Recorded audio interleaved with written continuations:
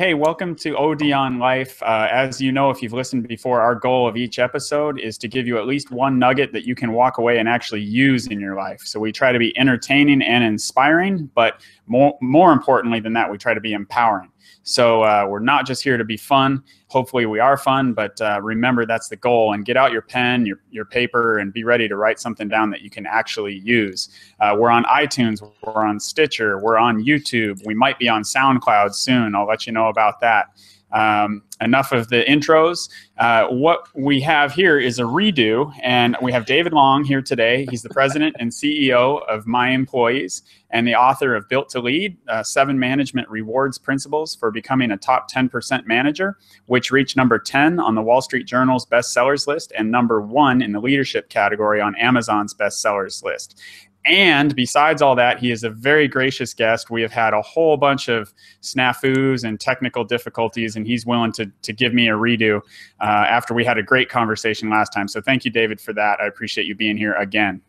I'm glad to be here. Thank you, Dan. Excellent. And I had a great time talking to you last time, and maybe this one will be even better. I feel like I know you better. I'm better prepared this time. So anyway, let's give it a go while everything's working. Again, I just told you guys the book that David has written is called Built to Lead, 7 Management Rewards Principles for Becoming a Top 10% Manager. And I just wanted to give you a chance to, I know everybody's wondering what rewards stands for, including me. You want to give us your elevator pitch for the book and why we should buy it? Sure. Rewards is an acronym, and in the title, 7 Management Rewards Principles for Becoming a Top 10% Manager is the subtitle, if you will. Basically, the first R stands for recon, or reconnaissance, in the military. And basically that is kind of like Jim Collins says in Good to Great, how you determine who's on your bus and how critical that is, because if you don't have the right people in your team, you're going to launch off the platform, but you're going to fail and come back down. And you keep doing that. And what happens is if you don't get it right and your best people see that you're doing that over and over, they'll leave. You don't want that. But you got to have the right people on the bus, so to speak, as Jim Collins, and I agree with that. The second one is E for education, and it's not your typical go-to-school education. I'm not talking about that. One thing about college is it teaches you, as someone once said, it teaches you how to learn. Yep. It doesn't teach you what you really need when you get out in the job. Very small aspect of that is going to help you. Someone said all college does is prepare you and teach you to learn. Now you're really going to learn what matters. So education, there are 2 aspects of education that I talk about in the book. One is mastermind, which you and I talked quite extensively about last time, and that is huge. I'm a member of 3 or 4 different mastermind groups. One as high as 25,000, another one 20,000, another one 10,000. I mean, so, and a couple of that I have that I don't pay anything for, because they want me in there. One of them is my own, and I have 6 local CEOs. So masterminds are critical, obviously. Napoleon Hill, Think and Grow Rich. Yes. The second part of the education is my book clubs, which I started a decade ago. And you need to, one of the mantra, if you will, that I have is build yourself, build your team, and together you'll be built to lead. And that's where I got the name for the book. And what you need to do is you need to work on yourself all the time. Set the example. I read 3 to 4 hours every day. Wow. Didn't start out that way, but started out about a half hour a day, but gradually realized, okay, I'm watching a TV program that's giving me absolutely nothing. So why waste my time doing that? Let's read that time. So I gradually moved a lot of time over of my day into making myself better. In my company today, at My Employees, myemployees.com, and we're in the top 1% of employee engagement and recognition companies in the country, the United States and Canada, which we're also there. But we're projecting 11 million this year, which is, if anybody really knows, it's like 0.004% of businesses ever hit 10 million. So that's pretty good. Right. So we're in a elite group. But education, I work with my team. I pay my employees, and I have 55, 56 employees.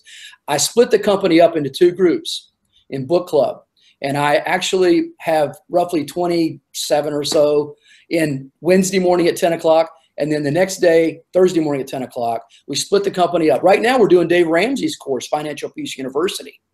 And I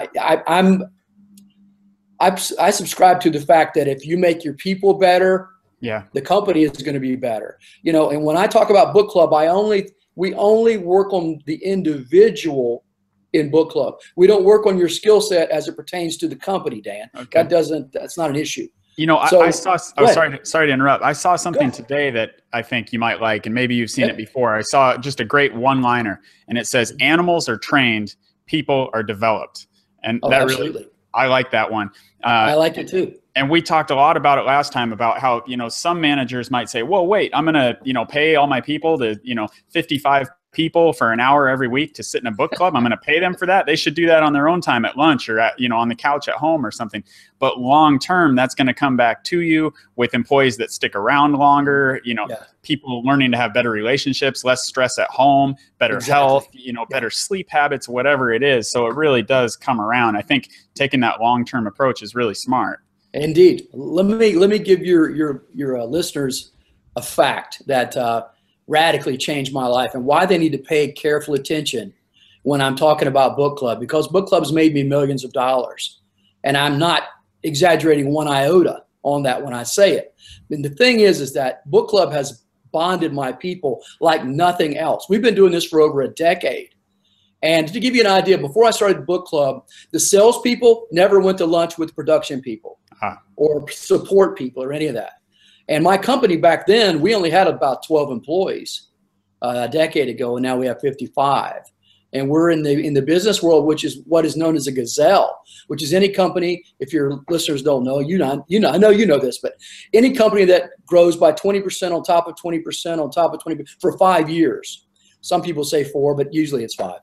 And that's a gazelle. That's continuous, solid growth. That means you got your act together, right? Yeah. So and actually, I didn't know that term. I like it though. That's cool. Oh, really? I figured you would have known that. Okay, that's all right. It's and great. So that's exponential then, because you're talking about you're at 100%, and then the year after that you're at 120%, and then you're gaining 20% on 100%, right? So it's a bigger improvement every year. Every year.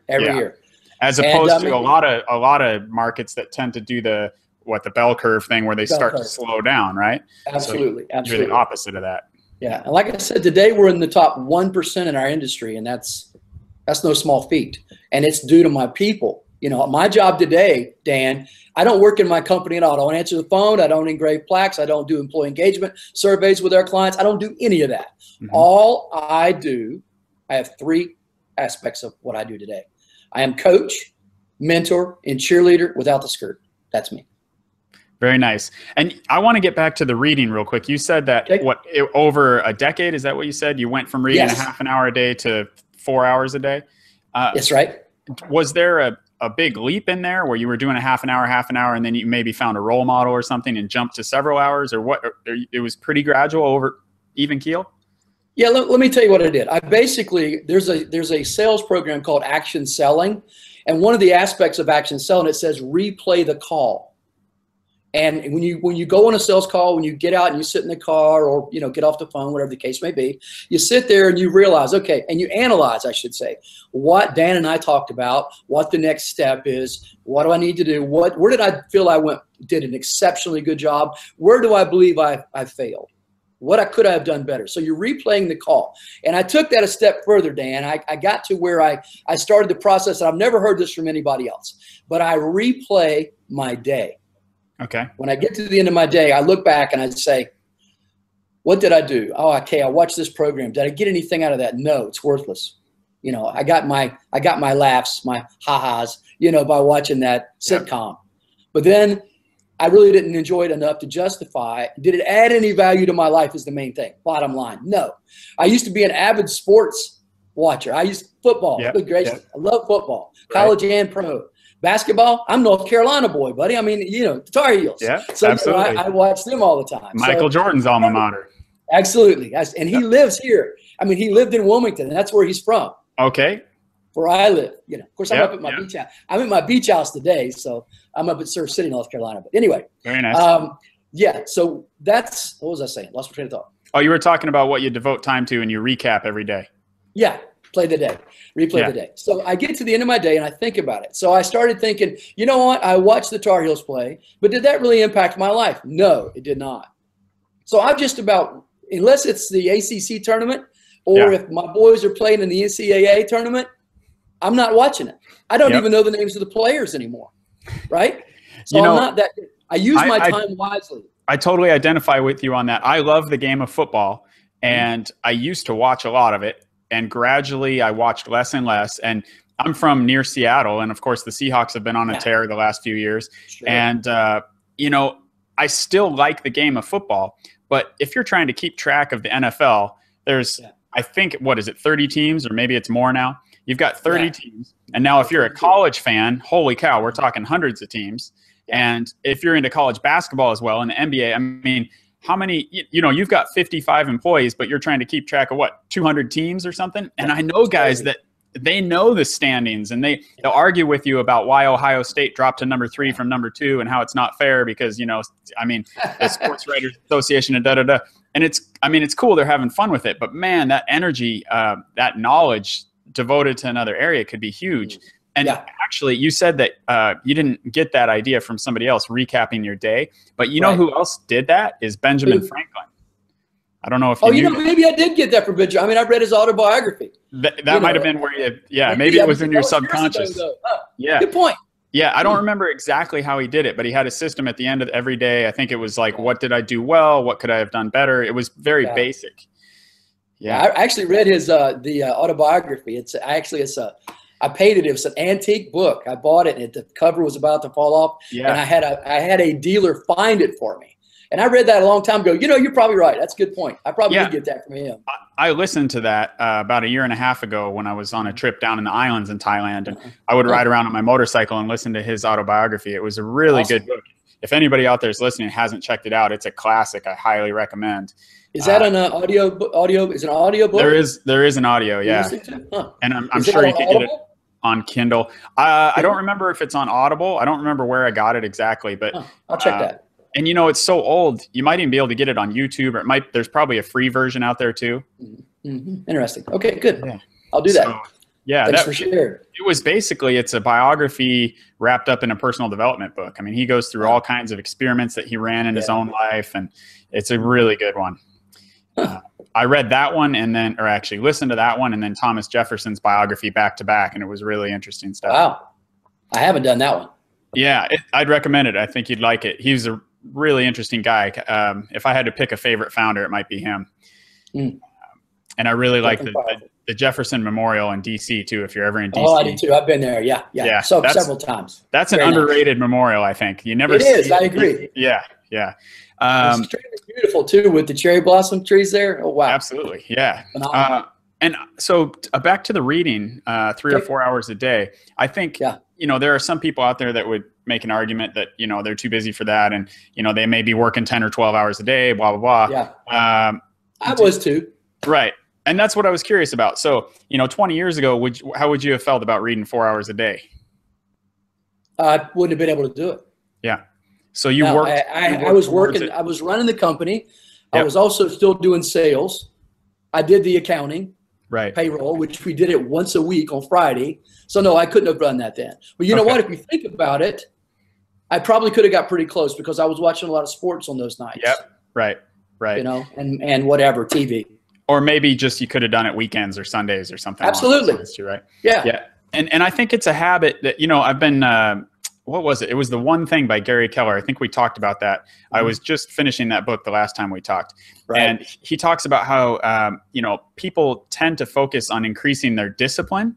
And in his view, that's the wrong way to go about it. He said, look, you know, I didn't look into all the studies, but supposedly they've done studies on people trying to increase their discipline, and it just isn't that effective for most people. It's not sustainable. Right. So what you know, they talk about this concept of habit stacking.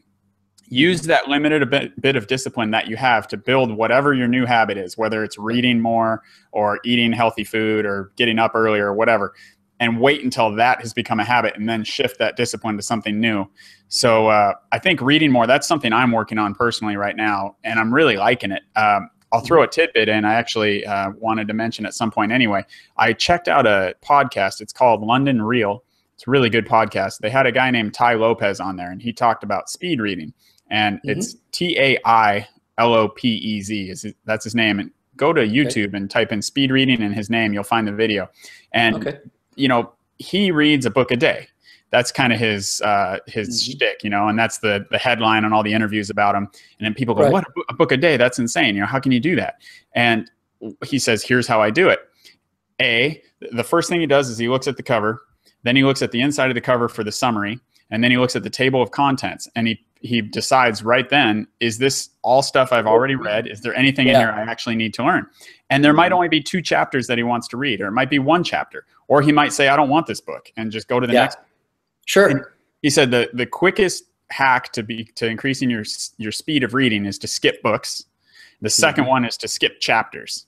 You know, so I think it's school or something. I've had it in, you know, it's hard for me to skip a chapter or a half a chapter or whatever. Yeah. But I've been getting better at it. And I think that getting rid of that idea that you have to read a book cover to cover it's so liberating, or it was for me. Yeah. Just get what you want, pick out the nuggets, and then move on.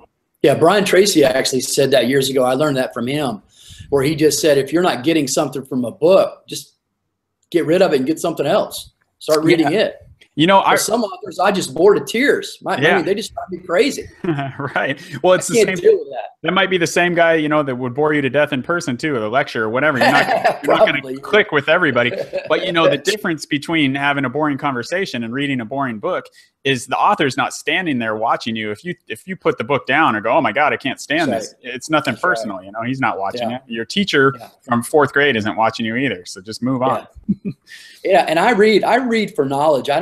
The thing is in the beginning, I read for knowledge, and I can't really say a lot of the time it was entertaining. Yeah. But now reading, I've done it so long now, reading for knowledge is when I get to the end of each chapter, what's the high point I got out of that? And if I couldn't find one, I'm going like, well, you know, that's not good. You know, buddy. Yeah. So like you said, I'll skip something if I feel like I've got a pretty good grasp of that. I will skim it. I don't want to say I skip it. I will kind of skim it. Speed reading, basically. I learned how to do that years ago. My own philosophy of what I do on learning is that when I read a book, I highlight it, and immediately after I finish, I go back and reread the highlighted portions again. Then I go on my calendar on my phone, and I go out a month ahead of time, 3 months ahead of time, 6 months ahead of time, and a year. And what I do is I go back and I reread, skim those highlighted portions again, and it reinforces. That's how you learn. Because you know as well as I do, you can read a book today and you will only retain 10% of it tomorrow if you don't do something like what I just said. And that's the key. Is repetition is how you learn. That's just, it's human nature, but that's what we are. And that spaced repetition where, you know, there's a science to that too. I remember watching a talk, I think it was a TED talk, the guy who invented Atari, or you know, was the main guy behind the Atari video games. He was creating a website, and I always blank on the name of it, but it probably still exists, but it was an open source type of site where any teacher, any person could input lessons. You know, so it could be like, I went there to check it out, and it was a geography quiz, and it was, I didn't know the geography of South America at all. I could name maybe Chile and Brazil and Argentina, and that was about it. And I mean, I was surprised once I started taking the quiz. I didn't know even which country Colombia was, and I would have thought that I would have assumed I knew that. But anyway, the thing, what it did was it asked me, you know, what country is this? And it would highlight a country, and then it would do it another way where it would highlight 3 countries and say which one is Colombia. And so it, you know, different learning styles and whatever, and it would make it harder and harder. So if I got Colombia right when it was a choice out of 3 highlighted countries, the next time it came around, it might highlight 5 or 6. And then it might highlight all of South America. It makes it a little harder every time. And some of them are really obvious, like, you know, the little tiny country, you know, that's not Brazil. So it's easy if they just highlight those 2. But then the ones that you do poorly on, it repeats those more often. And with bigger ones. Yeah, exactly. So it picks on you. It picks on your weak spot. And I like that. And then that's pretty cool. Yeah, and you sign up for this thing, and it would actually keep track of when you needed to take that lesson again, which is exactly what you just described. It would automatically do that. And then after so many lessons, it's like, you know, you've kind of got that now. You never need to take that lesson. You should share that. You should definitely put that where that's a resource people could grab, because that's awesome. You know, I'll put that in the notes on this episode. I'll have to go find it again. But Atari, I'm writing it down, Atari Guy website.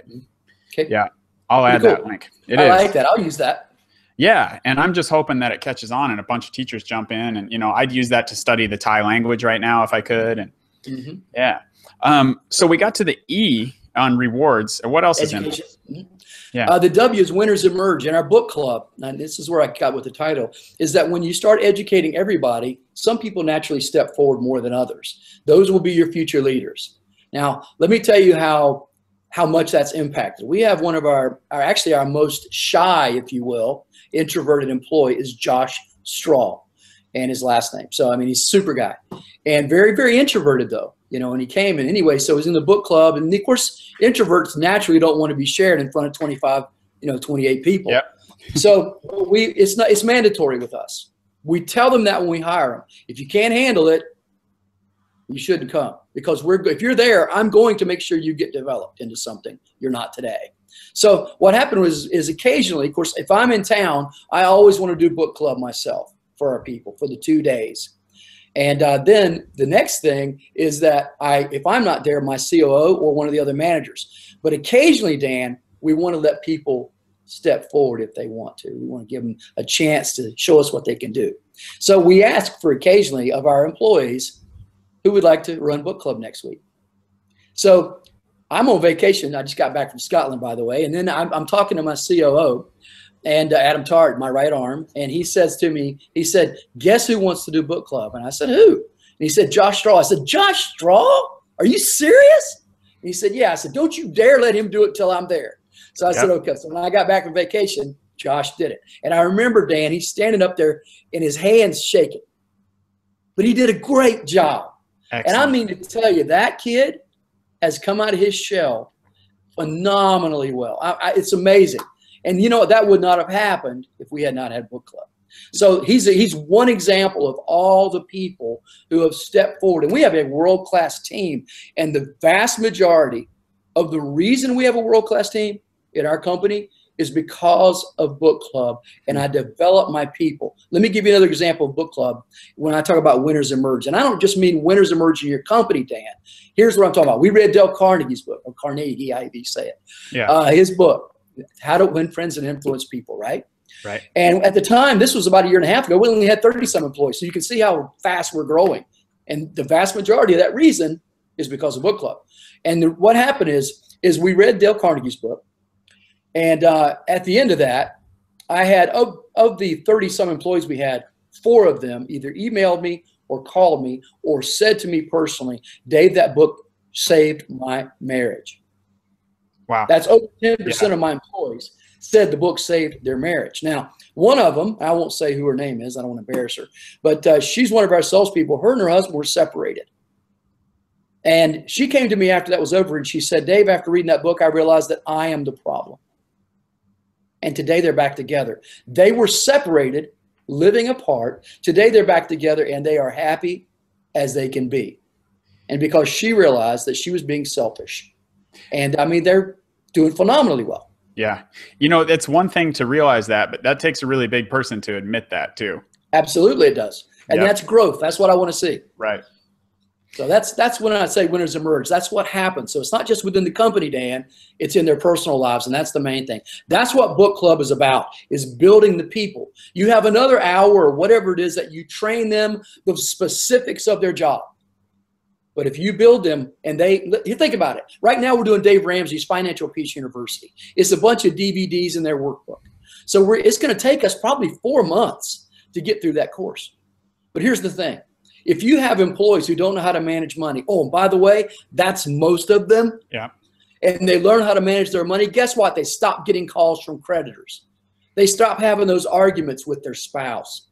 And by the way, 85% of marriages break up over money-related issues. So if I can help them fix that or get that straight before they even get married, wow. You know, I make my employees better. If you got creditors calling you, you're stressed out. Do you think you're going to do a good job for the company? No. And you know, you're going to snip at people if they say something you don't like. And that's a gap too in the education system. Robert Kiyosaki's always talking about that. That's their whole mission, is to try to fill that gap. Because you know, I remember in school learning about supply and demand. I can draw a supply and demand curve. I can talk about price elasticity and all this stuff.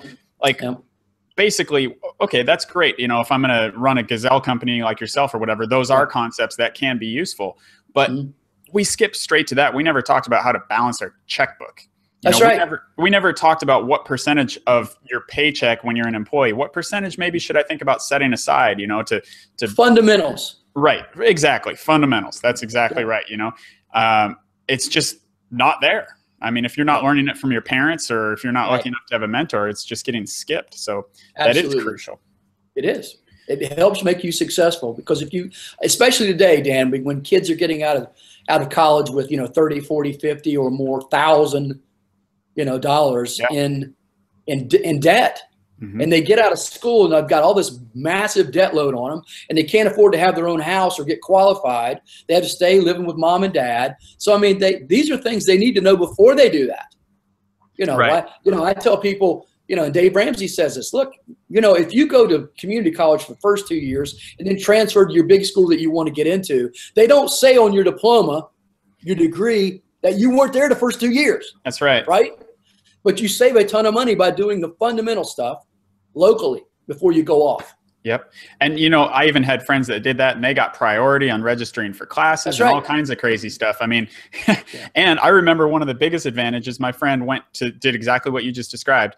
And he could park right outside the building, and he had like a 30-second walk to class, where I'm from Washington State. I was trudging all the way across like a mile of campus in the sideways rain, in the winter, and riding my motorcycle up an icy hill because my car was such a piece of junk. I didn't trust it to even get me there. It's a good way to go. I think that, and like you said, there's a ton of education that happens whether or not you ever go to college. And if you do go to college, the education that happens after college, this, just becoming a lifelong learner, regardless of if you're learning on your couch or if you're learning at a university, or if you're on YouTube taking open course classes from MIT or Harvard, which is all there. Like I was I wasn't enrolled, but I was watching all of the lectures from Tal Ben-Shahar, the guy who did they called it Happiness 101. It was Positive Psychology 1504. The first time he did it, I think he had like 8 students, and then, he had 50, and then it was, standing room only, people out the door.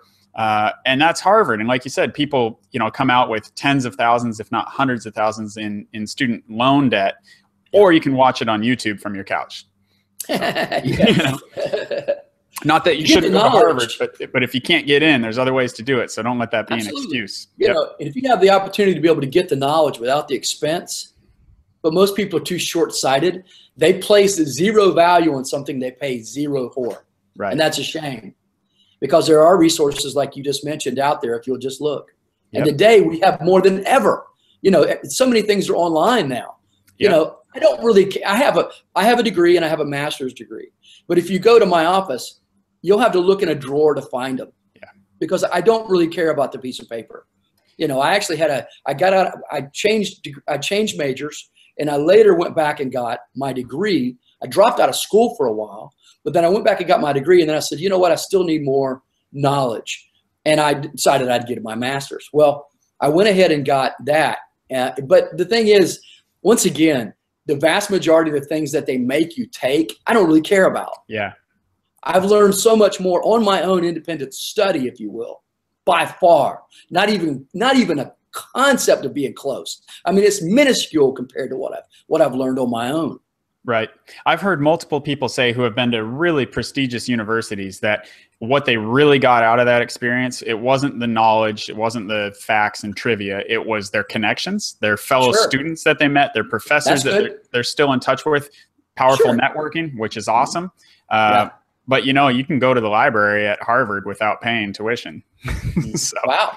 That's good. I mean, you can meet people. You can go meet these people even if you don't get accepted. And, I want to ask too, there's a concept that I think is really important. I know it helps me out a lot personally, which is when you look at people that are where you want to be, and some people put certain folks up on a pedestal and they say, wow, that guy must have amazing talent. Or, Dave's got the master's degree. That's probably why he's running this Gazelle company. Or, for some reason they're lucky, they're blessed, they're talented, whatever. But to keep it real, we talked about this last time. You started your company out of your parents' garage, right? That's right. That's right. Yeah. And I mean, can you give a little background on when you did that and how it went? Yeah, I started my company out, and I told you before, I started my company more out of desperation than inspiration. Yeah. I didn't have a plan B that I could do. I interviewed for jobs, and I couldn't find anything that was going to help me pay my bills. And by the way, the reason I started in my parents' garage, and you know this because you and I talk, but the listeners don't, is that I lost my job 3.5 years earlier, and I went through 7 jobs in 3.5 years, and ultimately lost everything I had. Sold my house 2 weeks before I lost it in foreclosure. Mm-hmm. Ended up having to move back home with my wife and 3 children, mind you, with my mom and my dad, and my baby brother still lived at home in this 1,340 square foot house. So 8 people in there is a bit crowded, buddy. At 13. But yeah, so I did an assessment, if you will, of what I knew and what I had done, and I had an engraving machine, a little pantograph, and that basically I figured I would run with that and see what I could do, and ultimately I was successful with it and kept building on it. And you know, actually, it's funny that you said, "Well, Dave, you have a master's degree. That's why you're doing so great." Sorry. But in the beginning years, I was doubling the size of the company every year. So that's better than the 20% or whatever, right? Right. So no, that doesn't have anything to do with it. And I love what someone once said, college does not make the man, Dan. It refines the man. Mm-hmm. The man is the man. And that's basically it. You got it in here or you don't. Yep. Hey, I want to ask you too. So you were engraving. What were you doing? Bracelets, trophies, all of the above? I was engraving jewelry. I learned how to engrave jewelry when I was in high school and college. Matter of fact, that's what I paid for my school with.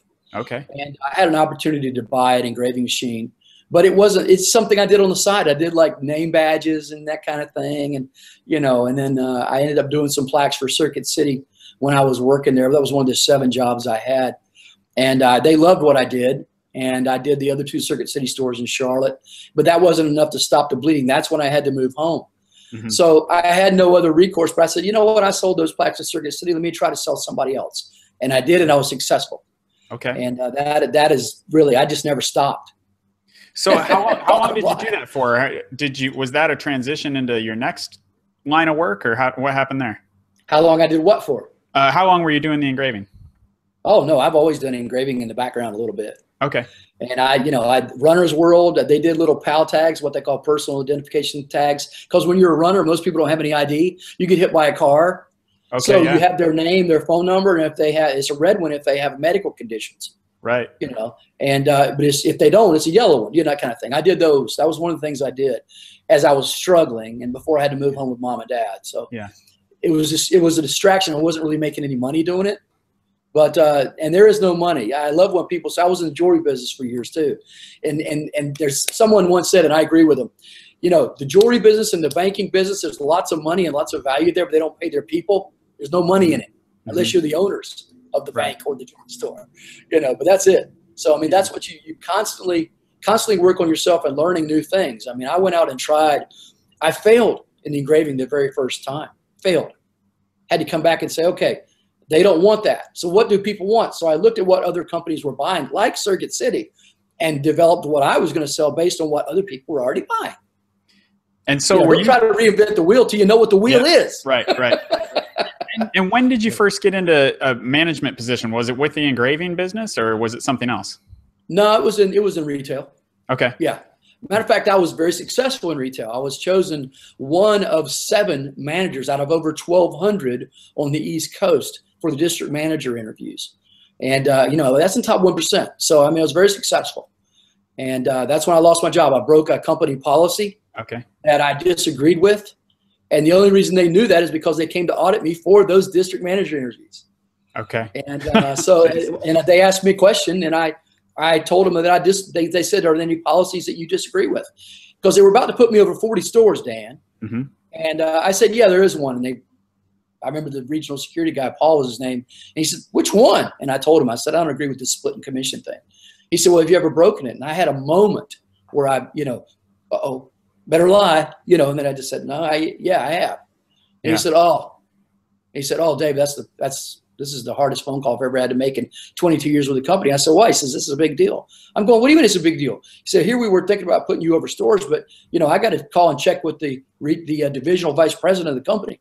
So he calls the guy, puts him on the phone with me, and the guy, he starts cussing at me. And his name was Joe. And he said, David, you're one of my blankety-blank superstars. What are the blankety-blank you think you're doing? And I said, I don't really agree with the policy. Nobody gives a blanky blank what you think about the policy. It's the policy. You know, he said, and he just said, you screwed up, son. Of course, he said something else. But he said, hand the phone back to Paul. So I hand it back to him, and I hear Paul saying, are you sure, sir? He's one of our best. And I'm like, what does that mean? You know, so he gets off the phone. And he says, give me your keys. My keys? Wow. You know, and I'm like, you're kidding me. I said, I was expecting this little slap on the wrist, you know. And no, they made an example out of me, and they ended up firing 8 other guys in 3 states doing the same thing. Whoa. All senior managers. Let me tell you about that thinking and what it cost them. That electronics chain was Radio Shack, and look at them today. Yeah. And now those other managers, was it the same policy? They didn't. All senior managers, they thought it was stupid too. Wow. So when you have that many people doing the same thing, wouldn't you think you need to look at that? That's exactly what I was thinking. But they didn't. Exactly. And what? Okay, the commission was being split between who and who, or what was well, going on? basically, this situation was, if you came in and worked with me, and I was working with you. Let's say I was a part timer, and you didn't have your paycheck, you didn't have your checkbook, and you wanted to come back the next day, and the policy was if whoever wrote you up gets a sale. And I didn't really think that was right, because I had 2 trainees that were each other's necks, man. I mean, they were just, you know, I had the number 1 and number 2 trainees in the district out of almost 40 stores. And man, you know, they were always arguing because they were so competitive. And I thought it was the right thing to do. I just, you know, if I actually paid too much, if I found out about the situation, when I did payroll, I adjusted it on the next week's. And you know, part of the problem was, Dan, it looked like I was paying more money than was just, than was due, even though I was going to take it off the next pay period. And I did that for a while, and it was fine. I'm curious here. I mean, it reminds me of my brief stint in retail. So you had somebody talking to this customer for an hour and a half about why they should buy this particular piece of equipment. And they say, oh, you know what? Okay, I get paid tomorrow. I'll be back. Then they buy it from the other salesman, right? And so you would give the first guy a portion of the commission. You'd split it out the way that you thought was fair. Is that what? Correct. Okay. Yes. And I mean, somebody had to do all the paperwork and everything else. So, you know, it's hard to say, well, Dave, I put in an hour with the guy and you took 15 minutes. I need, you know, 80%, whatever, you know. But it was the way that worked out better for everybody. Yeah. The problem is they didn't really like that, because it could screw the county. Like I said, I didn't find out about it until, because the person wasn't there when we did payroll the next day. He came in and said, hey, so-and-so bought. How come I didn't get credit for that? So I would adjust it on the next pay period, which was 2 weeks later. Yeah. And so I would take some from the first, give it to the second. So once in a while, I would pay the individual, and I'd already paid the first guy. So I would wait to take it out in the next pay period. And they knew that I was going to do that.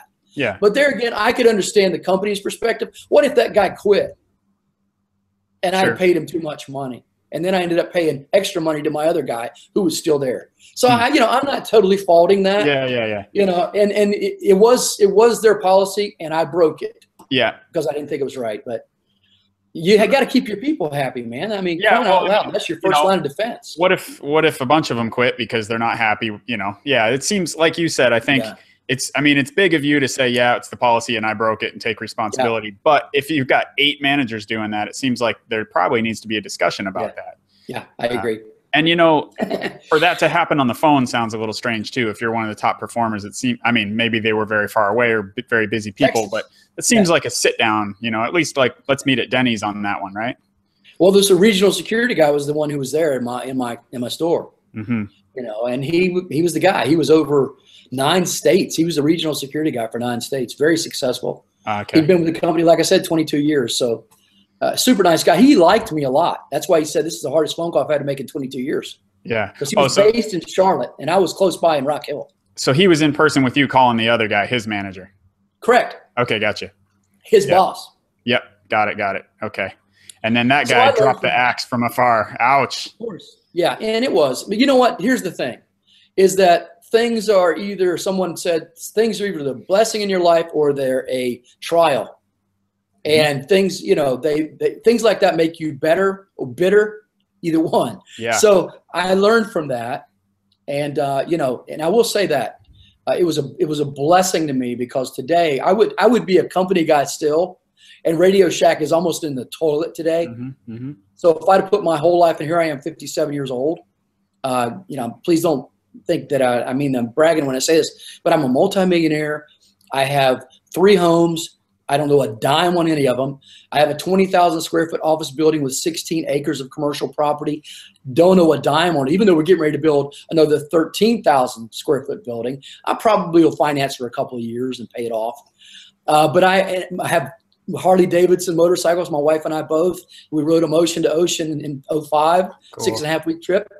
I'm able to do things today that if I would have stayed with Radio Shack, I would not have the money and the means that I have today, and the freedom, if you will, and the success. And speaking of freedom, because I think what you're describing, it's sort of the opposite of what a lot of people envision, a busy CEO with 55 employees who must work 80-hour weeks, and he's, overweight and stressed out and chugging coffee all day, So what is your workday? You read 3 or 4 hours, you're coaching people, you're dropping in on your company. What does it look like? Yeah. I'm actually only in my office, in my company. I'm very seldom ever actually in my office. I might be there 5 minutes a week, just so you know. I go into the office for several things, and that's it. The rest of the time I'm working from my house and my home office. I go in Monday morning. We have our managers meetings from 9 to, and then we go to lunch, kind of deal. We go from 9 to 11:30 and we take off for lunch. I spend another hour and a half. I pay for them, obviously. We always go out and we talk. If we need to continue talking about something work related, we will. But most of the time we just goof off when we go to lunch and we're talking about things. But it is critical. Most of the time we do talk about some things that relate to work, obviously. So we continue that conversation while they're there. And then secondly, I come in for book clubs if I'm in town. Mm-hmm. So that's an hour and an hour on Wednesday and Thursday. So I'm in my office I'm actually physically in the company less than 7 hours a week because I have highly competent people working for me. Yep. And my COO, Adam Tart, is my right arm. He's been with me 17, almost 18 years. He is the COO. He takes care of the day-to-day stuff. I have on my computer here, I have 5 dashboards. And when I'm on vacation, I pop on here every day and see what's going on. And so I'm in constant contact with my people. Don't think I'm ignoring that. One of the things in my book I talk about is I have find 5 a day. And I look at who's doing what, and I reach out. If it's possible to do it on the phone, I'll do it on the phone. I'll text or I'll send an email, whichever. And I say, hey, Dan, I noticed you did this amount of money in sales today. Tell me what you sold to get that.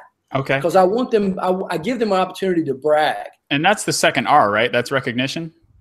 Is that right? Or it's part of it. Sure. Okay. Sure. That wasn't quite right. I can tell by your face. So recognition, I want to ask you, you hear different rules of thumb as far as criticism to recognition and encouragement. What's a healthy ratio? And is it up to individual manager's style, or is there something that's kind of across the board? No, there's a good ratio that you really need to, the recognition amount that is optimum, if you will. And this is by Gallup and World at Work and Great Day, a whole bunch of different surveys. George Mason University did research on it as well. Is that you need to be, people basically want to be recognized for something every 7 to 10 days. Mm-hmm. And if you go over 7 to 10 days, they feel like they don't matter. Now, let me give you how bad it really is out there. According to Gallup, they said that 65% of employees surveyed said that they had received no recognition from their manager in the last year. I got a military helicopter flying by out here. Yeah, that's all right. I'm on the beach. I'm at the beach, so the military goes back and forth there sometimes. But that's the case. Is their recognition is not being done, and there's 2 reasons why managers won't do it. Number 1 is they're insecure. Yep. They don't want somebody making them feel like they're too good, because then guess what? They come and they say, I want more money. Mm-hmm. I'm doing so great, Dan. Why aren't you giving me more money, right? So they don't want to have it, so they ignore it altogether. They're very, very, let's just say they fall pathetically low on the scale of what they should be doing, which is your number 1 thing that you do as a manager is build your people. Remember, Zig Ziglar said it. He said, you don't build your company, Dan. He said, you build your people and your people build the company. Right. It's known as leverage. I use the analogy, in my book, I talk about it, is that if you've got a car and you have 4 tires, which you do, one of them goes flat. What do you have to do, Dan? You pull over to the side of the road. Yep. Take it off. All of them are sitting there. Yep.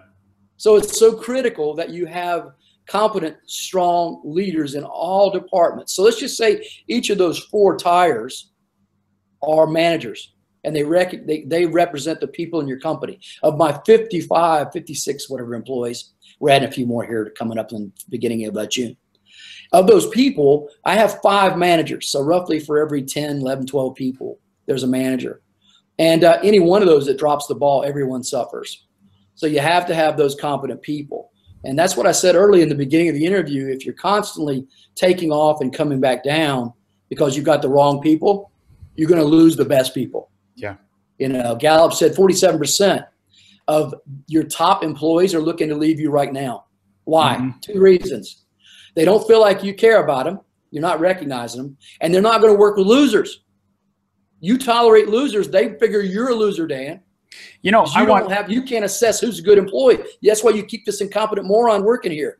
I'm glad you brought that up too, because something that we touched on last time that I wanted to ask you about is I brought up a couple examples. I don't remember exactly what they were, but you were really you bluntly said, like, that's a deal breaker with us. That doesn't happen at our company.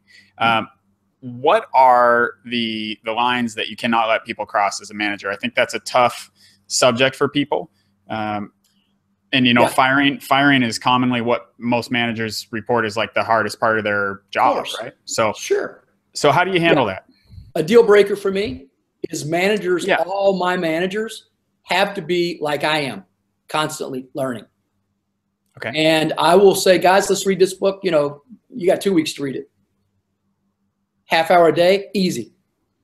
So, you know, I want them to spend a minimum of a half hour a day. My managers actually spend more than that. And the thing is that we had a manager about a year ago that we had to replace, because when we're in our managers meetings and we're talking about something that we all read, this individual really had nothing to say. Sometimes he would try to fake it. Yeah. And it was so obvious. So reminds me of high school. Exactly. So I remember talking to this individual, and I had sent him an email about it. You know, come on, you know, you need to get your act in gear. And then when I copied in my COO, and my COO writes back, he said, I just want you to know I had the conversation with him a couple of weeks for the same exact thing. Mm-hmm. And he has not improved. And I said, okay. So I pulled him into my office and I said, you've got to do this. You understand? Yes. Well, then speaking of basketball, the NCAA tournament comes on. He's in his office and he turns his monitor so you can't see it. Mm-hmm. And when you walk in his office, all of a sudden he's trying to get on his computer, you know, click, click, click, you know, get off that. Right. So, and then I just basically, you know, on my time, he's watching basketball. You know, Yep. He loved Kentucky, you know, the Wildcats. So he wanted to watch that. So the problem is I wouldn't pay him to do that. And you gave him plenty of warning. He'd been warned by more than once by more than one person. So that's over months of time. Yep. And that's not like the guy at Radio Shack who got the phone call and decided to fire you on the spot over the phone, right? I mean, no. Yeah. Definitely not. No, you think about it, Dan. You have, in this particular individual, he was with me 7 years. How many hundreds of thousands of dollars did I have invested in him? Right. That's why you always try to salvage. You know, I tell people, and I train my people this, you hire, you train, you prune, and repeat. Mm-hmm. You know, if you've got somebody in there and you start investing all this money in them, but you realize they have weaknesses and they're not fixing them, like they don't want to read or they have a bad attitude about having to read. You know, believe it or not, I've had people that even though I'm paying them to be in the room, they didn't feel like that they should take a half hour of their time a week to read a chapter. Right. So I had this one girl who started bad-mouthing me at our Christmas party of all places. So she was bad-mouthing me about book club to the wife of one of my other employees. And the wife told my employee, and my employee told me. I said, what'd they say? She told me. I said, oh, good gracious. So I called the individual in. I said, I'm getting secondhand information that you're not happy about book club. And she, you know, vehemently defended herself and, you know, denied it and all this. But her actions were obvious. Yeah. And we already knew it. Hey, let me ask you on the flip side, and I don't know how your hiring process works and exactly where you source leads on that from, but have you ever had people come to you because they go, oh my gosh, I want to work somewhere that has this book club? Has that happened? Absolutely it has. I would think so. To give you proof of that, over 3/4, almost 4/5 of our employees, our current employees, are there because other employees told them how much they love the job. If your people will go, I'm going to prove what I just said. If your people and yourself, if you go to myemployees.com/sales, you will see a video of Jennifer on the right-hand side of the screen. And Jennifer was telling me how much she loved it. She tells me all the time how much I love this job. You've given me the opportunity to radically change my life. And she kept saying that over and over again. And I've heard it from others. And I started thinking, you know what? Why would I not put that video, capture that, what she says to me, on our hiring page for sales? Yeah. So I have on the left-hand side, I have me describing the job. And on the right-hand side, I have my employees, my salespeople, talking about how much they love the job. Yeah. Man, that's so much more powerful than me saying it.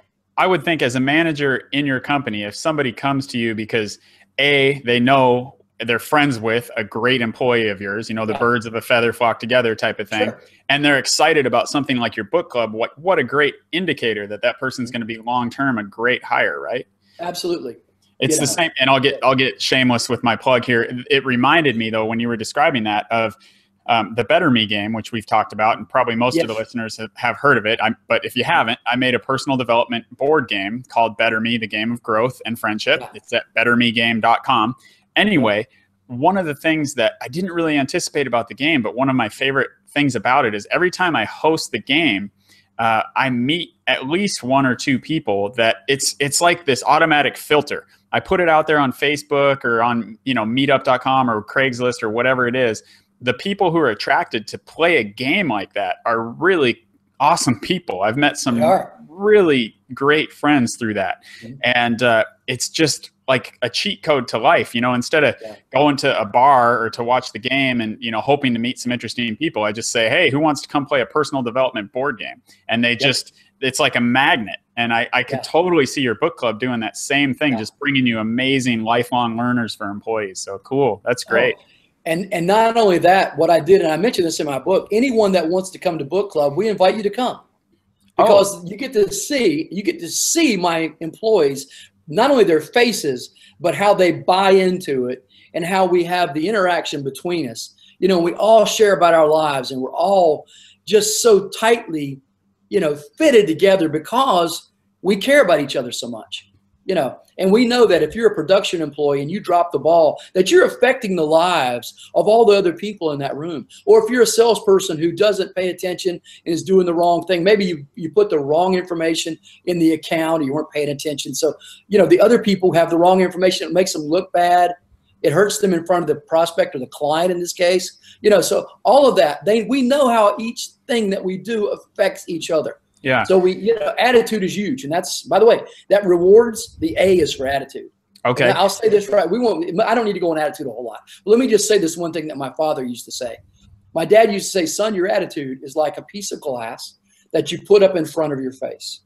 And as you look through it, if it's clear, everything you see through it is clear. But if you take it and you drop it in the mud and you pick it up, everything you see through it is cloudy and dirty. Right? Yep. So it's critical that you have a great attitude, because if you don't, you will get snippy with other employees, or worse, with your clients. And that you cannot tolerate. Yeah. We do not, and occasionally, we've had to pull people in and say, hey, what's going on in your personal life? Why are you all of a sudden having a bad attitude? And most people, Dan, they know we care about them, so they'll listen to you. Now, if they don't think you care about them, they're going to take it as, personal assault. Basically. It's defensive, yeah. Absolutely. So if you come at from the attitude of, hey, I'm just, Dan, you're not usually like this. What's going on? I'm trying to be understanding here, but I'm getting some complaints from other employees. And what I'm telling you actually happened. Years ago, we had our top salesperson, and she was getting married, but she started biting the heads off people in the office. Wait, a lady that was about to get married had a bad attitude? Yeah. Oh, sometimes that's what, and that, yeah. Well, it's not that so much. The thing is that she, and we thought maybe it's the stress of getting married, all the details and all that kind of stuff. But I had one of my managers pull her aside in a nice way and say, hey, we're getting some complaints, and Is it because you're getting married, you're getting stressed out? Oh, she freaked out. And she goes down the hallway to one of the other corners of the building to my COO's office, and she blasted him, man, pinned his ears back. Just wow, went off. And I remember when my management, my COO and this other manager had called me and said, this person is a problem. I said, all right, take her aside. I'm the one that said, what's going on? People are, ask her this, tell her, say, we see there's a problem here. We just want you to know that, be aware of it. Let's see what we can do to take care of that. But that's when they talked about, are you getting married? Is that stressing you out? That's what freaked her out. So she goes down and she blasts my COO. And when he came back, they told me, they got on the phone with me. I was on vacation in California at Redwood territory. And I remember they called me and said, Dave, she freaked out. And I said, okay, let her go. They said, I remember my COO saying, Adam said to me, he said, Dave, she's our top salesperson. I said, I don't care. We'll get more money. We're going to lose good people by having to tolerate an individual like that around. And I'm not going to do that. So we let her go. I mean, it floored her. Of course, she's apologetic. No. If you didn't want to get your attitude straight for the right reasons, you may say you'll straighten up, but you'll be right back in a month. Yeah.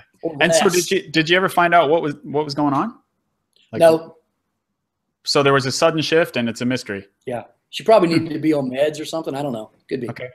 Yeah. But yeah, it was a bad situation. And, over years and years, she basically begged and begged for her to come back. Yeah. But, we don't allow people to come back in the building if other people are uncomfortable. And I remember when we let her go, some of our employees came forward and said, oh, I'm so glad you got rid of her. And they never said anything. Right. That always happens. That always happens. If you're tolerating someone like that, they're making other people's lives impossible to have a good time at work. I come from real estate, and it's the same thing when you're a landlord. You learn that you've got to get rid of the bad tenants, even if they're paying, even if they're not behind on the rent. You got to get rid of them because they'll drive all the nice people away. They'll make it hard to rent out the units, and then like you said, after they're gone, people come up and, oh my gosh, thank you. Yeah. Yeah. Hey, before I forget, you said people could drop in on your book clubs, and that's open to who? Everybody? Anybody. Wow. Anybody. And where do these take place? I got nothing to hide. I practice what I preach, man. Right. That's great. I could see some of our listeners taking you up on this. So where do they happen? Like, what cities are they in? Well, it's in Wilmington. It's in Wilmington, North Carolina. That's where our office is. Great. And we don't do them everywhere else, if that's what you're talking about. No, we don't do that. But they're in our offices. If anybody is traveling in North Carolina or wants to come, we're on the ocean, Wilmington. And so more than happy. Just contact me. Let me know you want to come. We'll make it happen. Great. That sounds really cool. I hope somebody listening will take you up on that. Hope we have somebody in your neck of the woods. If I'm over there, I'd love to check it out. That sounds great. On. Yeah. We'll play some Better Me, and I'll go to your book club and all that. That's right. Absolutely. I had a few other questions I want to not forget to address. So I'm wondering, you were talking about, your people know that you care about them, and that makes it easier to communicate and everything. I think some people, like you mentioned, that they have a fear of, too many compliments, too much encouragement could lead to the, I want more money or whatever. I think there's also that the fear that some people have of getting too buddy with employees in case, there ever is a tough situation like you just mentioned, or, like in the military, how there's the officers' dining hall is separate from the enlisted guys. What do you think about that? What's the appropriate balance? I think once in a great while, I have an employee test me on what you just said. They try to take advantage of the situation that I have a great relationship with my people, but I don't allow them to do that. Mm-hmm. I just don't. I had a guy, one of our salespeople recently, who was having a phenomenal month, is he decided he would kind of try to take advantage of me on a situation. And I remember, he was goofing off, and I told him, I said, all right, if you're not going to be doing what you're supposed to be doing, because he was doing so good, he kind of thought like, well, and I do give him extra kudos, allow him, take off with your girlfriend, go do something. Here's $100, go take her out for a nice dinner, whatever. I'll do stuff like that. But if he got where he was kind of just goofing off and wasn't doing what he was supposed to do on the job, he started goofing off. And then I told him, I said, if you're going to goof off, regardless of you're such a great salesperson, but if you're not going to do what you're supposed to be doing, other salespeople will see you doing that and they'll do the same. I'm not going to tolerate that. So he decided he was going to do it while I was on vacation. And I heard about it. I told his manager, send him home a week without pay. Oh my goodness. Suddenly he's interested in doing the right thing. But I said, nope, can't do it. You're not getting paid for that week either. And you're also not going to get the renewals, which is something I do with my salespeople. Any renewals that happen during that week, you're forfeiting them. I want you to realize that you're going to goof off and ask for things or take it upon yourself to set policy, because you will be more of a detriment than a help. And I'm not having that, than an asset.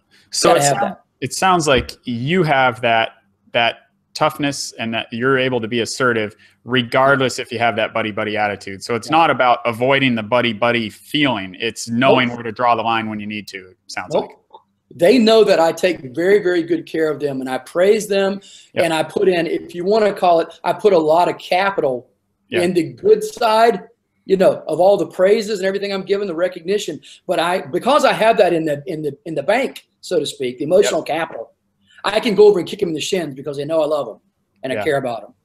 And if just like that woman that I told you we had to let go, our top salesperson, she knew we cared about her, but she basically just freaked out, and I wasn't going to tolerate that. So we made an example of her. Right. But this guy, he straightened up after that. Oh yeah, big time. Sometimes you have to do that. I have another question to ask you too that I think a lot of people struggle with. If you're going through a tough time, in some businesses it might be, oh my gosh, are we going to make payroll this week? Or in a smaller business, it might be your first virtual assistant that I might have to cut this person's hours back or whatever it is. How much do you share as far as challenges that you're facing as a company, and when do you share it, or do you try to carry the burden and shelter the people from that? No, I think the lines of communication, people have more empathy when you're open with them. And I'll use this as an example. My very first employee, Robbie Worrell, when he was with me, 20 some years ago. And I was really struggling. I mean, we had been in business for really less than a year. Actually, no, when we moved there, it was a year and a half. So Robbie was there. And I remember I had trashed my credit. Remember I told you I had moved back home with mom and dad? Yeah. So vendors didn't want, I had to pay COD for everything. So I had a plaque order coming in, and I had to go and, I don't have it on today, but my jewelry, 2 rings and a bracelet, I hopped them so that I could pay for the plaques in cash. But 2 other times, actually 2 times I did plaques, and 2 times I had to do that to make payroll, to pay him. So if I had to do that, means I didn't have any money, right? If I had to hawk my jewelry, I didn't have the money. But I made sure that he knew, Robbie, I'm going to make sure you get paid. I'm going to hawk my jewelry. And I gave him the money. And I remember Rob saying one time, the second time, I think he was shocked the first time, but the second time he goes, I really hate that you have to do that, Dave. I said, well, I'll get paid. I'll get money. Circuit City was my biggest account, and sometimes they just drag their feet a little bit. But the money would come in and I would be fine. It might have been a week later or 2 weeks or whatever. But I wanted to make sure he was taken care of, and I wanted him to know that I was sacrificing for him to be paid. That builds loyalty between you and your employees. Now, if you're going through a tough time, you tell them. The lines of communication should always be open. And here's what I say. Let's go to the other side of that too. Every employee that comes to work with me, Dan, I tell them, Dan, I will pay you what you are worth to me. If you want more money, don't come to me in a year's time and say, I've been here a year and need a raise. Anybody who does that, you're pretty much off my radar. How have you increased your value, right? Right. I say, all right, if you want to make more money, become more valuable to the company. If you can do one thing, and you've been here 10 years, and this other guy or girl comes in, and they've been there a year, but they can do 5 things, hey, that person is probably going to pass you. Yes, I've given you some, time served, if you will, raises, because I want to help my people. I want all my people making good money, and they do. I pay everybody more than I need to, and they know it. That's another thing. They give me more because they know I am giving them more. And I tell people all the time, don't go to the fireplace and say, give me heat, and then I'll give you wood. Doesn't work that way. Don't go to the field and say, give me crops, and then I'll get around to giving you some seeds. It comes from you as the leader first. So you have to invest in your lives. You have to show loyalty to your people, that you care about them before they will care about you, especially millennials. Why? Because they're so stinking jaded. They're so used to having a trophy for nothing, a trophy for showing up. So they're they're also very, oh, what can I say? Calloused, if you will, based on what they've seen happen to their mom and dad and Mm-hmm. their jobs. And, they lost their job after being in the company so long. Mom and, granddad worked at the same job 40 years, got a watch. That doesn't happen anymore. The average person, this is probably 5 or 6 or longer years old, but the average person today has 7 careers. That's not going to happen.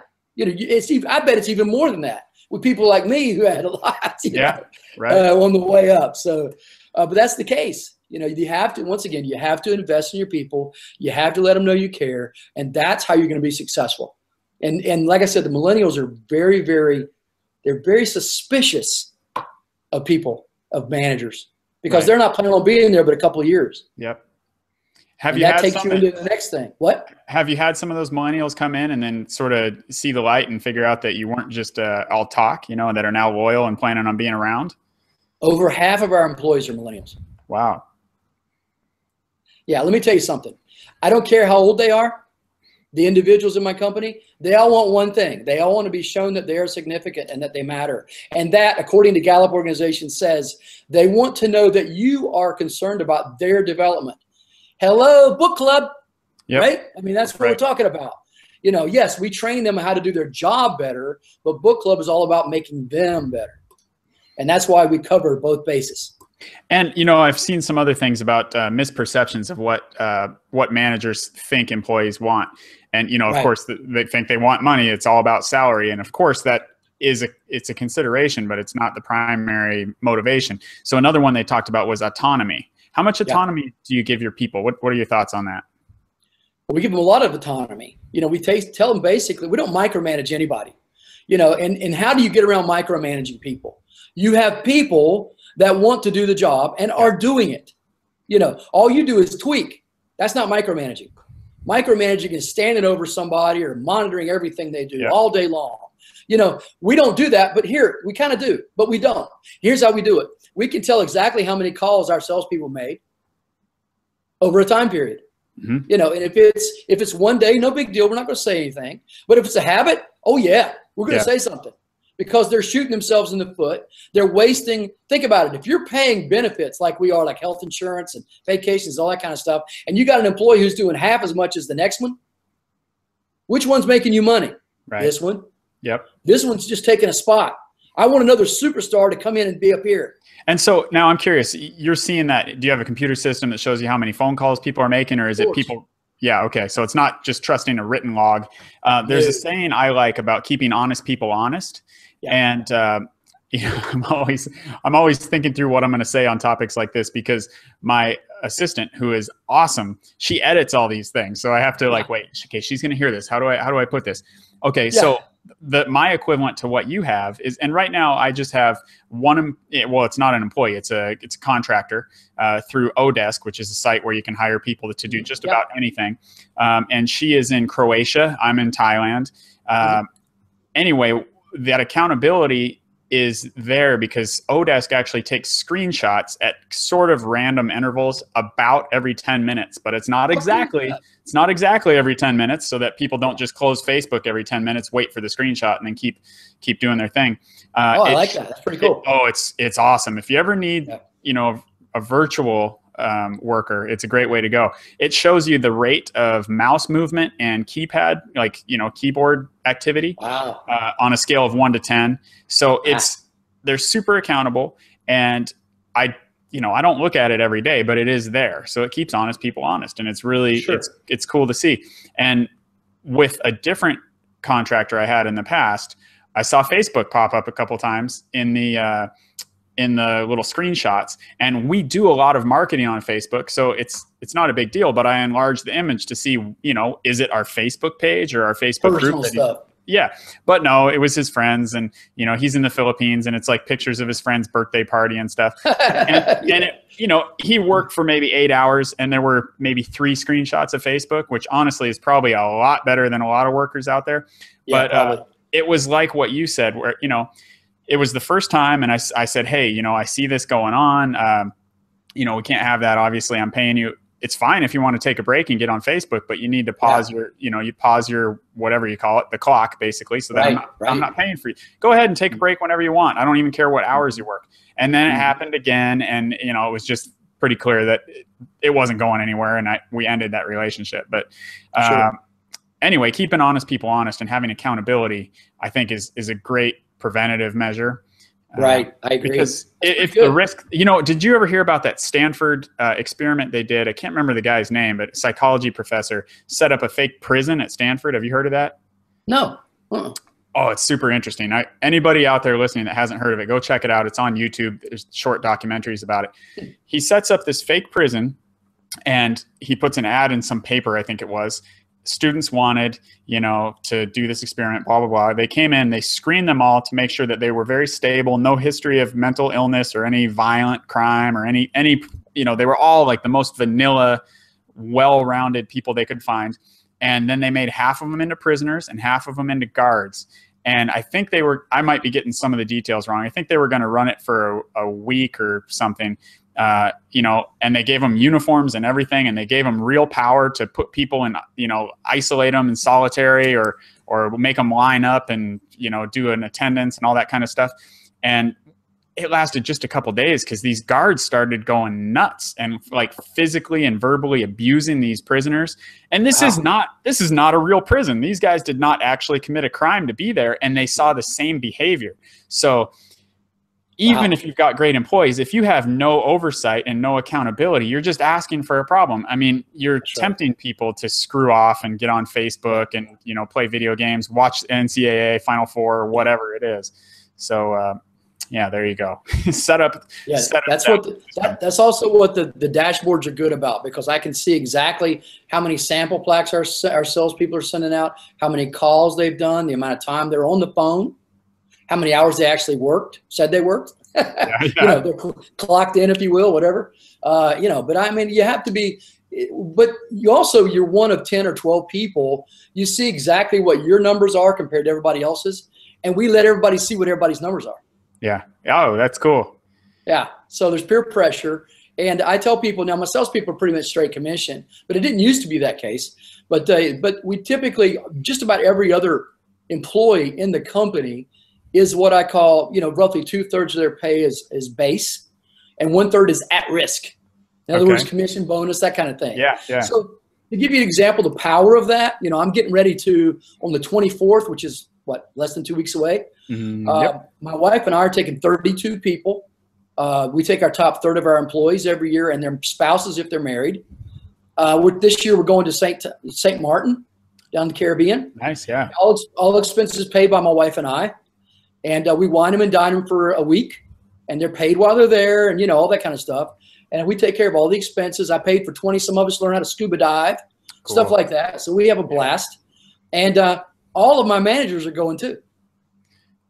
That's excellent. Yeah. Now, if my whole management team and my top people in the company can be gone for a week, how can I make sure everybody's doing what they're supposed to be doing back at the business, right? The company. Right. Because I've incentivized it. If they goof off, they shoot themselves in the foot. That's how you do it. Yep. Right? If they got to hit certain numbers to get certain amount of extra money.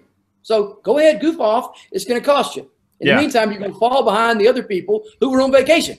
Right.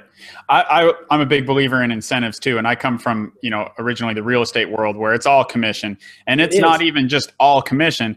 It's all commission, and you have expenses like your license and your office space. RE/MAX does not just even give you a place to sit. You're paying a couple $100 a month for your office. For your 4 feet of counter space and a chair, a squeaky chair. Right. I mean, really, it's going towards advertisement and stuff like that and keeping the heat on. But it's produce or you're gone. You're not in the business anymore. So, but those incentives, when they're aligned, there's not a big, you don't have to worry about a group of people hanging out at the water cooler all day. They're like, get out of, go ruin somebody else's career, like Brian Tracy says. I used to put a thing on my door that said, "Do not disturb." I would tape it on the door, a little paper sign, because we had glass doors you could see through. And I would have preferred that they would be solid doors, but I would close the door. It would say, "Do not disturb." And people that I was friendly with, other realtors, would see that and knock anyway, because they thought, oh, that just means, do not disturb if you're not his friend, right? So they'd knock, and I'd look, like literally with the phone on my face, I would look at him like, what, is the building on fire? Why are you not? Seriously. And they would kind of do like a little, like, do you have 1 second? 1 second? I'm like, yeah. No, I would point at the sign and I would point at the phone, like, what? Get out of here. I'll talk to you at lunch or whatever. But that's because of incentives. Because, if I was getting paid by the hour and nobody was looking, then maybe I would have said, yeah, come on in. Let's talk about the game. Right. Yeah. So, boy, let's see. What am I not asking? I wrote down so many questions to ask you, and we always do that. Oh, here's one I did not want to miss, because you'd mentioned it briefly last time. I asked you about mentors and who have you had that was a mentor, and you brought up your dad. Yeah, and you talked about, I'll let you tell most of the story, but you talked about an establishment, I think it was down by the boardwalk, that was kind of a blight in your town. And what he did about that, and then the crazy, it sounds like a Hollywood movie scenario that came out of it. Yeah, basically, yeah. What you're talking about is, of course, my dad was a Baptist pastor for 55 years. He passed away 2 years ago. But what you're talking about is the story I shared with you at the boardwalk down at Carolina Beach, North Carolina. When we first moved there in '73, they had a porno theater on the boardwalk. In other words, where families walk by. Yeah. Now they put like stars over various parts of female anatomy or whatever, so you couldn't see it. But I mean, it was still bad. So anyway, my father kind of took it upon himself, and there were other people in the area that didn't like it either. So my dad kind of rallied the troops, if you will, and they went about getting that off the boardwalk.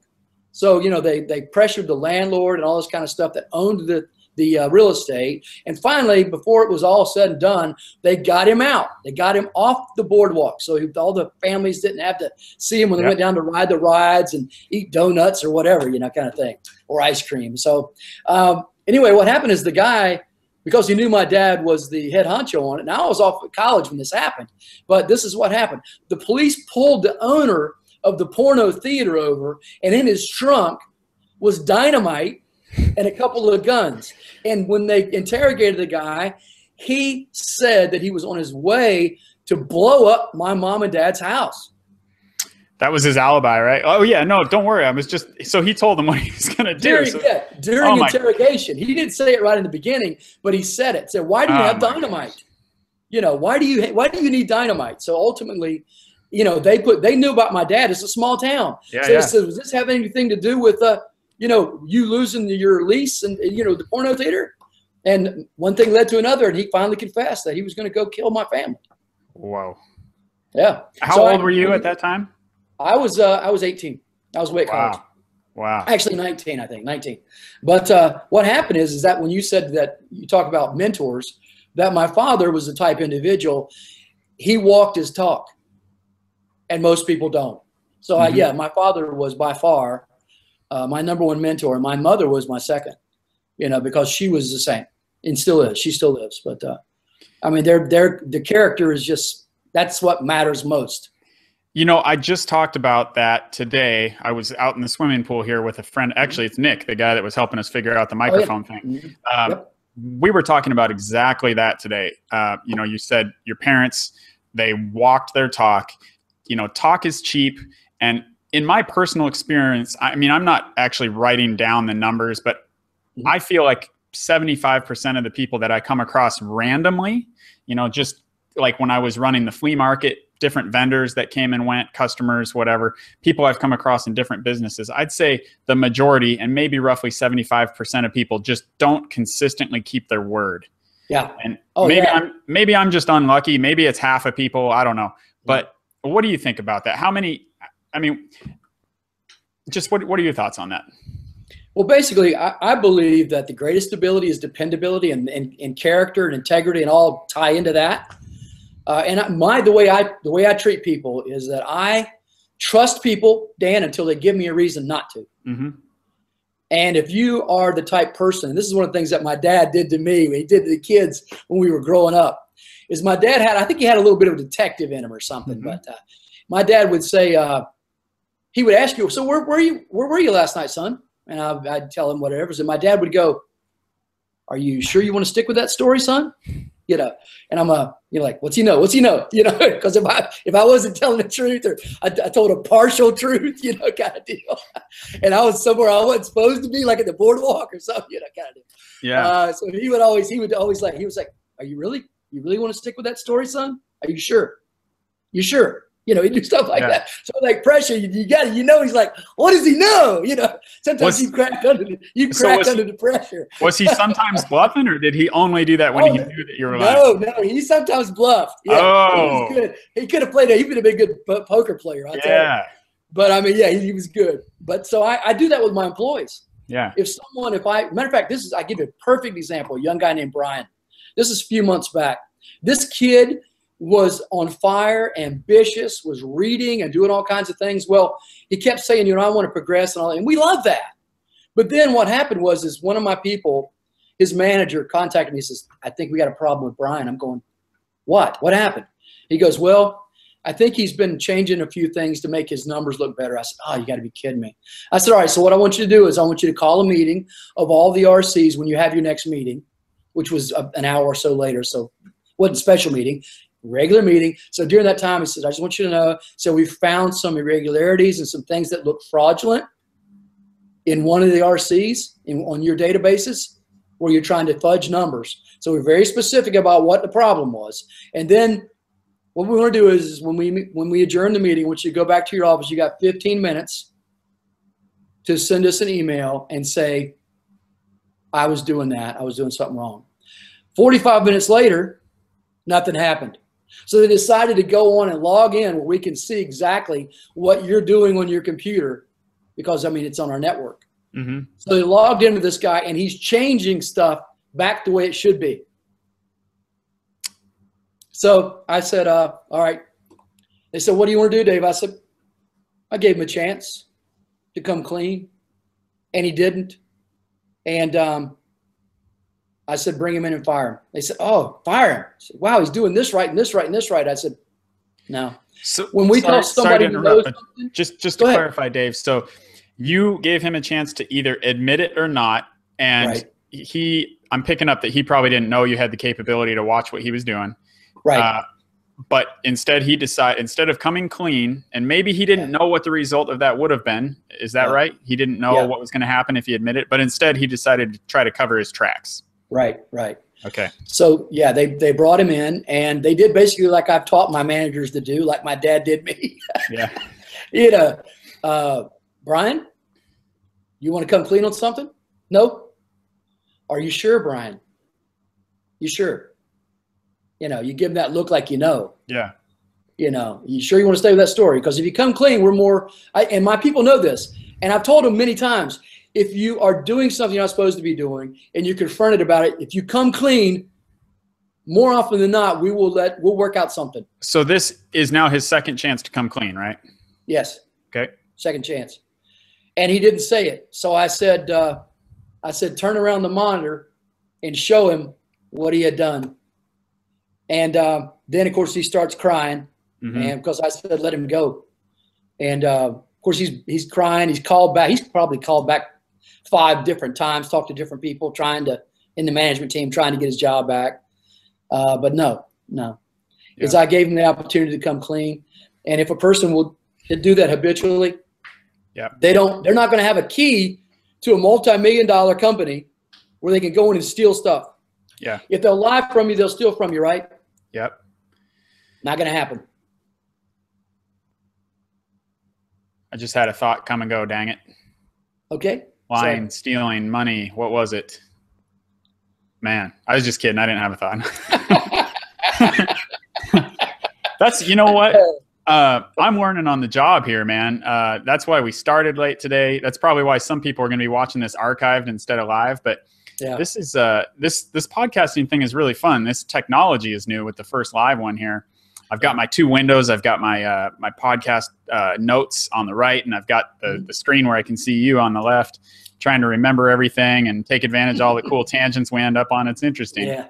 I'm a big believer in just jumping in, though. If you want to learn to swim, jump in the pool. Absolutely.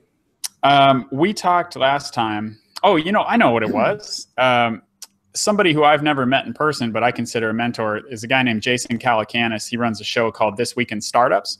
When I started positiveatmosphere.com, I called into his show, and there's this segment called Ask Jason. He sold a company, what did he call it? He's a journalist by trade originally, and he wrote about the New York tech scene. It was quite a while ago. I don't know exactly when he sold his company, but he sold it for $20 million. He tells this story about sitting there on his bank page, hitting refresh to look at his bank balance. And it went from, whatever it was, a typical like working guy amount of money, to the next time he hit refresh, it said that amount plus 20 million, Wow. So, and he says he broke down crying, and he told his wife, you know what? I did it. Today is the day. I knew it. I worked my butt off, and today's the day. I saw the day coming, and it's today. The guy is so passionate. Yeah. Anyway. And he kept crying too, because the government took half of that. Yeah, right. Yeah, exactly. That was the next day. Right. Yeah. Well, 10 million is not too bad. Yeah. And so anyway, he talks about this a lot because he interviews founders of companies, and they talk about their struggles, tough situations. And a lot of companies, not just employees of companies, but companies screw up. They do something stupid, they get hacked, and people's private information gets out, or whatever, Airbnb all those at one time. Yep. Yeah. Airbnb is a famous company now. I don't know if you're familiar with it, Dave, but sure. Absolutely. And, their first few cases of somebody checking in and trashing somebody's house, it happens. But, and everybody was going, oh my God, what are they going to do? What are they going to do? It's like that worst case scenario finally happened. And he said, you know what? Everybody makes mistakes. Bad things happen. But the difference comes down to, can you A, admit it, and B, make it right? And learn from it. Yes. However much it's in your power to make it right. So if you're Airbnb and, somebody trashes somebody's house or whatever, go fix it, make it right, and move on. And that's what this guy you're talking about, he had a chance to admit, hey, I'm human. I made a mistake. Yeah. And how can I make it right? But instead he tried to cover his tracks, and now you can never trust that guy, especially when he does it twice. He gave him 2 chances to come clean. That's so right. I mean, I think that's important. Not everybody out there listening maybe has a bunch of employees. They may still be an employee themselves. Yeah. And to hear that coming from your perspective, you gave the guy 2 chances and you just want him to make it right. Yeah, that's right. Yeah. So that's a fundamental to me that, speaking of mentors, that's something I've learned from him, is just admit it and make it right. And, that's actually a card in the Better Me game. It says more or less, it says, can you admit when you're wrong? Do you always need to be right? Or can you just admit it? Yep. And it's actually the only card that has ever caused a player in the game I was involved in anyway, there was this long, awkward silence after she read this card. This lady who I had just met 10 minutes earlier, she stared at the card in her hand. There was a very long, awkward silence. And I was about to tell her, you can pass if you want, or you can think about it and answer that later. But it looked like she was about to share. So I just shut up. And then she stood up and just walked away from the game and never came back. And I have no idea. So talk about it. I don't know what her particular issue is with that topic, but I know that's something I really need to work on. Is I'll say something stupid and then just like instinctively go, oh, well, I meant to say this, and here's why that kind of made sense. See, that I was confused for a second. It's not my fault, Type A's. I'm a Type A, obviously, and so it's. Sometimes I like the old saying, open mouth, insert foot, close promptly. Yeah. I've had moments like that. I have to apologize. There's probably not a week goes by I don't have to apologize to somebody, right? Yep. You're making waves. Some people are not going to like it slapped upside the head by the wave. Yep. My dad, great guy, and I don't think he watches this show, so I'm going to share a story. But I was at my dad's house. I was probably in high school or maybe just out of high school in college or something. And my good friend Zach was over, and we were just chit-chatting in the kitchen. My dad was making food or something, and he overhears what we're talking about. And I said, how's it going, Zach, basically? And he says, oh, man, I'm really tired today. I didn't get any sleep last night. I'm like, oh, why? What's the deal? And he said, oh, there's these birds that made a hole in the wall of my house. And they're building they're building a nest in the wall of my bedroom.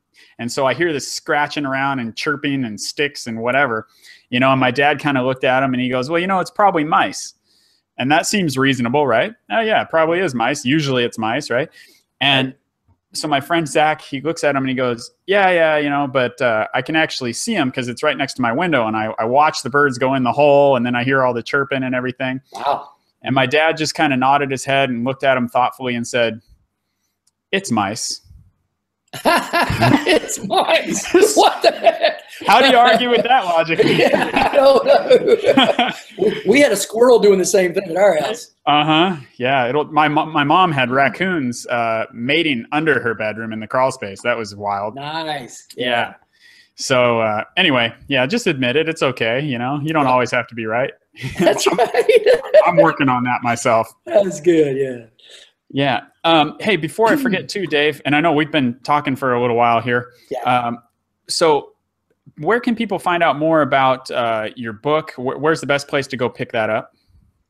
Amazon, of course, probably, you know, Amazon.com. It's Built to Lead, 7 Management Rewards Principles for Becoming a Top 10% Manager by David Long.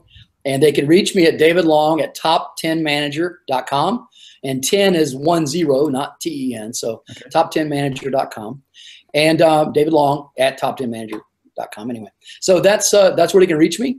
The company number is 1-800-489-0230, and they can reach me as well.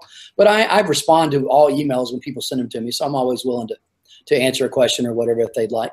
And I'm happy to do it. But I will say this, anybody that goes to Amazon and buys the hardback copy of my book, if they send me an email, like I said, at davidlong@top10manager.com, I'll send them the Kindle version, which sells for $10 on Amazon. I'll send that to them for free.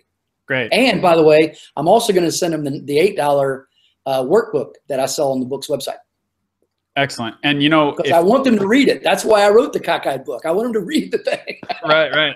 Yeah. And everything I said earlier about skipping chapters doesn't apply to Dave's book. I mean, cover to cover. Yeah. And yeah, hey, definitely in every chapter, there's something to learn in mine. I promise you. Yeah. For sure.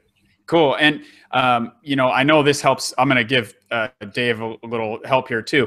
If you guys get the book and you feel like you've gotten value from the book and from the talk that we're doing right now, give them a review on Amazon, because that's really crucial to helping a book rise up in visibility. And of course, when people see it, if they see a bunch of good reviews, that helps it sell. So, you know, Dave's given you guys a bunch of value here tonight. And so do him a favor and take, 60 seconds to write a little review and tell us what you think about the book.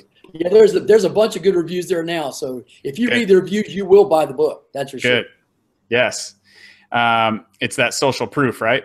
Right. Absolutely. Just like your employee. 5 stars, by the way. 5 stars on Amazon. Great. Yes. Nice. 46 reviews, and it's 5 stars. Excellent. Good. So let's get it up to at least 50 here with this, show. Right. So get there and write your review and get the free Kindle. That's very generous. Thank you. That's right.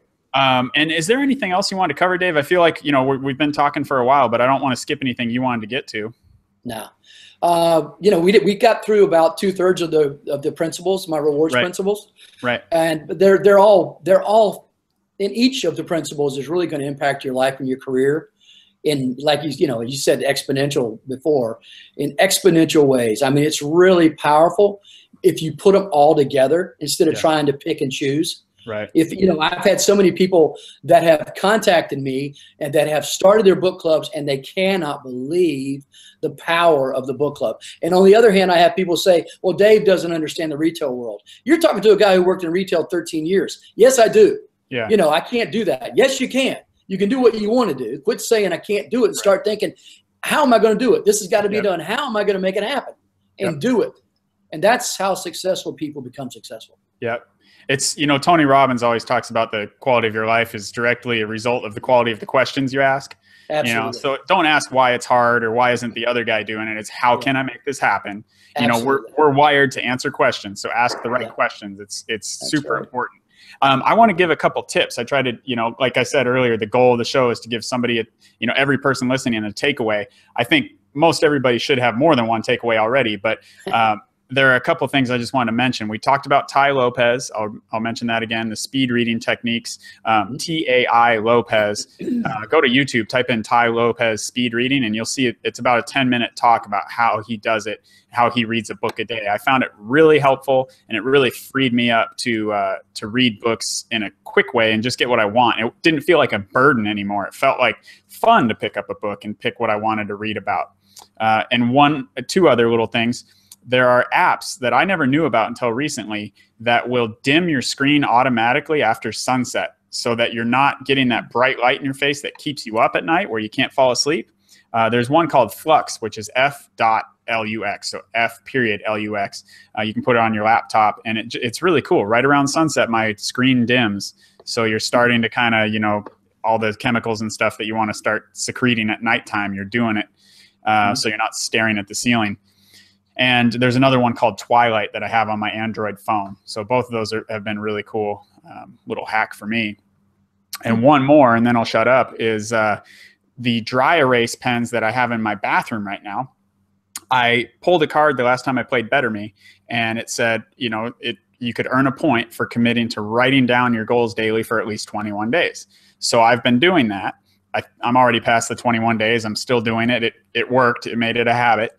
But I used to do it on a dry erase board that I had up against the wall, and it was okay. But what I'm doing now, because I happen to have tile walls in the bathroom that are basically white, is I keep a dry erase pen in there, and I'm writing all over my bathroom wall every day. And I've probably got it written 50 times up there now, the same 2 goals over and over and over. It started out that I was writing them on the mirror, which probably all of you guys listening have a mirror somewhere in your house. That's a great place to write down your goals. And if you're lucky like me and you have tile all over the place, that's another good spot to do it. Also, you can use a pencil and write it on drywall, white paint. It'll come off later when you move, so you don't lose your deposit or whatever. So, you know, keeping those goals visible and writing them every day. They say that was another Brian Tracy thing. You mentioned him earlier, Dave. You know, having your goals in your head is one thing and seeing them is another. But they say something magical happens when it's going from your brain to your hand. You know, right, exactly. Yeah. And I know you have goals and are a believer in that as well. So, absolutely. Okay, guys, we're pretty much there. So again, make sure you check out Dave's book. And again, it's called Built to Lead: 7 Management Rewards Principles for Becoming a Top 10% Manager. That's on Amazon. Leave him a review as well, and he'll give you the free Kindle version. Send him an email. Also, go to bettermegame.com, and you can play the game 100% for free. There's no catch. You don't even have to enter your email. You can just play the game.